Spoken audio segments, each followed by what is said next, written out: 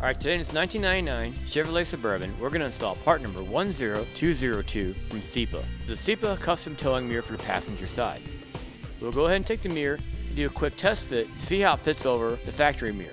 Then we'll install the wedge. The wedge goes between the CIPA mirror and the factory mirror on the inside edge. Then we'll install the knob to help tighten everything down. Okay, once it's installed, you can see that it works totally independent of the factory mirror. We can move it up and down, left and right, and diagonal.